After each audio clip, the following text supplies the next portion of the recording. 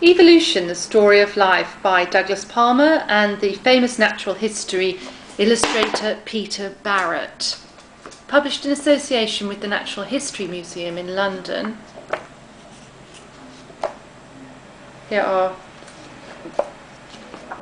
stunning series of artworks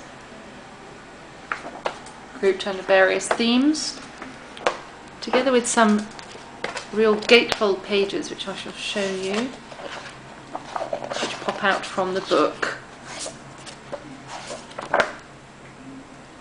Two key points are in the story of the life in the Cambrian period, 500 million years ago, which wiped out half of the world's creatures, including dinosaurs. And this is dealt with in an extensive fold-out section. Here's one of the gatefolds. Explosion of life.